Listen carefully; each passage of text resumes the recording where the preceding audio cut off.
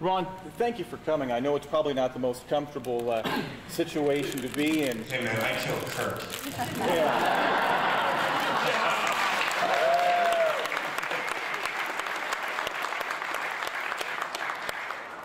This may sound sarcastic, but I'm actually being sincere.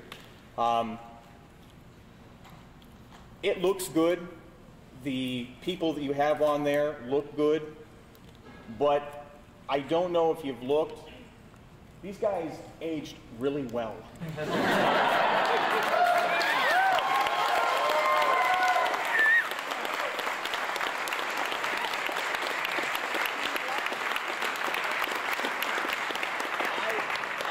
I told my fiance here, if she didn't stop looking at Terry Carter over here, we'd be in separate rooms tonight. But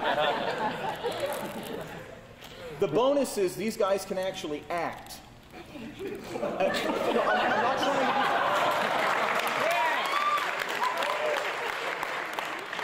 The question I have is, how much serious consideration, and you said, being honest here, did you give to somehow incorporating these actors who we love and who, not to patronize you, but we owe you, Richard, so much for how much work,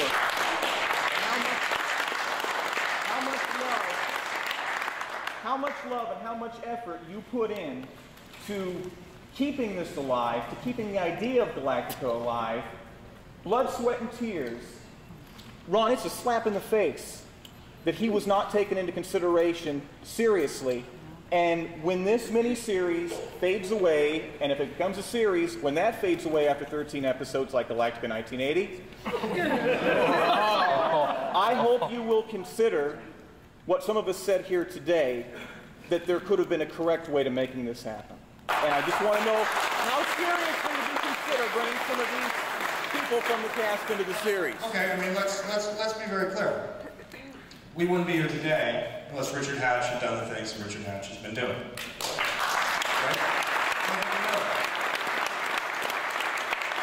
And all the actors, I wouldn't be standing up here today about this project if not for Richard and if not for the actors involved in the original series.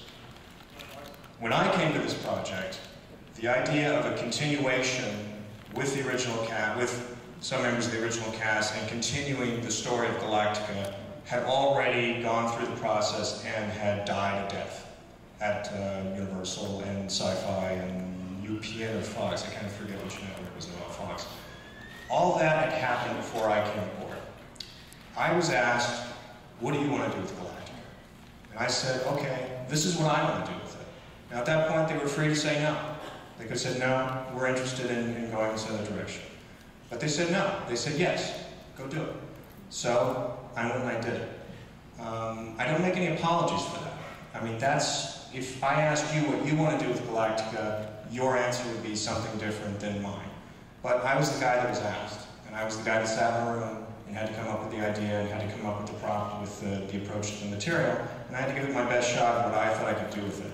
And when they agreed to do that, I went forward with it. I have nothing but good things to say about the original show. I have nothing but good things to say about Richard Hatch and the efforts that he made down through the years. I had an opportunity to see Richard's trailer for The Second Coming, and it's a remarkable piece of work. It's great. But I'm the guy that's doing the show, And this is the choice that I made, and I stand by that choice. Yes, the young man in the back.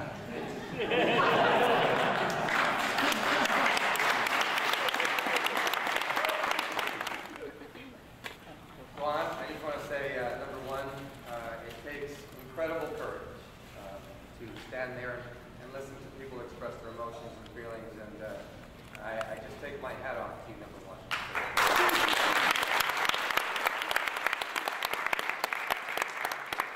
Also, I don't blame you for anything, because for me, there's usually a number of people involved in decision making about what direction the show may take.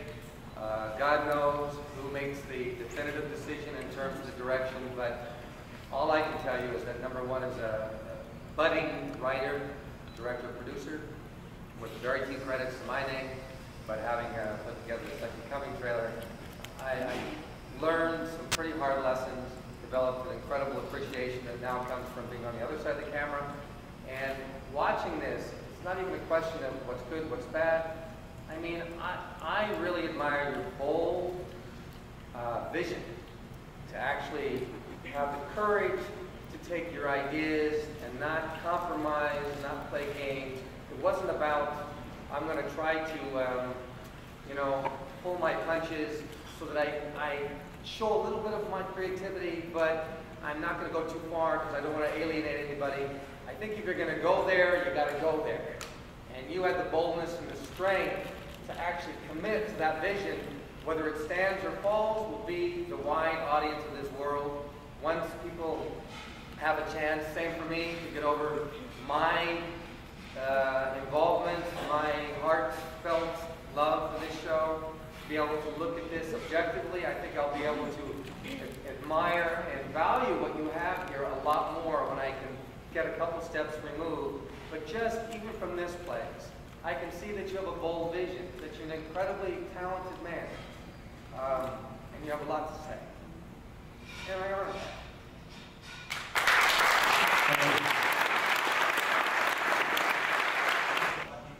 Why did I decide to take it? I spent like a weekend thinking about it when I first got the call. I first got the call from David Icke, who became my producing partner on this project, and he called and asked me if I was interested in doing it. And I wasn't sure that I wanted to go back into this particular genre. And I thought about it over the weekend, and I got a copy of the pilot, the original pilot, and sat down and watched it. And it touched me. I mean, there was something in the original that I thought was really interesting, that I was interested in exploring. When I watched the original, here was this dark, dark show. You know, it was a very dark premise. Wipes out a civilization, the opening minutes of this thing, and these people flee into the night and hope that they will find a shining planet called Earth. And I was touched by that, and I think when I viewed that, when anybody views that story, I think in the world we live in today, you look at it in different terms. And you look at it in terms of, that could be me. You know, what if that happened to me? What if my world collapsed one day in some nightmarish way? And what would happen to me? And what would happen to the world that I know? And what would happen to the people I know? And everything about my world. And what would I do? And what would the person beside me do? And what if it was just the people in this room survived? You know, and how would we get along? And those ideas intrigued me. And so that's why I took the project. I thought, well, those are stories I want to tell. I just have one question, and I'm sure everyone else noticed this. A lot of the characters have become beloved, like Starbuck. You've changed the gender on completely. And I was wondering what made you decide to do that? Well, I have sort of two answers to that. One is the more complicated, long, rational answer about, oh, X, Y, and Z, women and film and sort of fighter pilots. The simple, truer answer is, it was just the first thing I thought of, and I thought it was cool. It's that simple. It was the first weekend, and when I was coming up with what I wanted to do with it, I was thinking about stuff, and I thought, and what if we made Starbuck a woman? What would that do? And it would change it up, and it would just make it a different relationship and a different dynamic. And I sort of fell in love with it as a writer, and sometimes you write things that you can't always give a rational explanation for. Now, I can give you a long, rambling, rational explanation of why I think it helps the show, why I think it's an interesting twist on a traditional relationship, and why I don't think that we could have recreated Dirk Benedict in any format, because I think Dirk Benedict defined that character, and the way he played it. I'm sorry, I think that if we cast Starbuck as a man, I doubt that there's an actor out there that could have played Starbuck and been accepted. And in a way, if you make it a woman, at least it's a whole different thing. And it's not a man trying to imitate Dirk Benedict, which I think is just doomed to failure. Questions for you, in reference to what you just said about Starbuck, I think as, like you said, Dirk is the only one you think can play Starbuck. I think Richard Hatch is the only one who could ever be Apollo.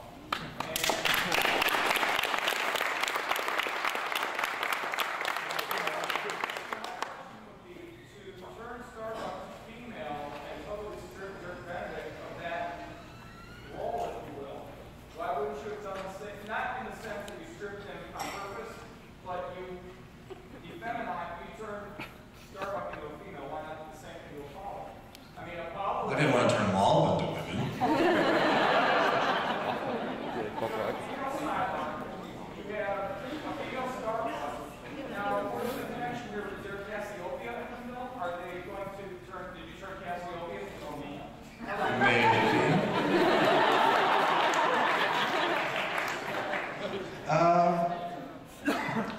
considered turning Apollo into a woman. I mean, I just didn't. And again, I thought it was an interesting change-up in what I thought is a very traditional relationship between two guys. I think it's great that we did that, and I appreciate the boldness of doing it.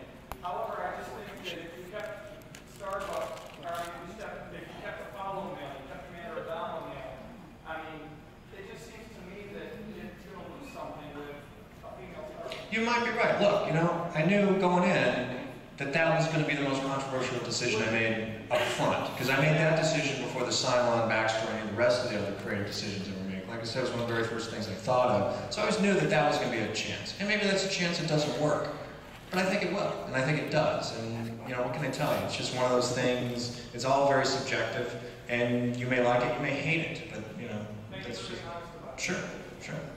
Well, I'd like to thank you all for your questions. I'd like to thank you very much for joining us. That was really incredible.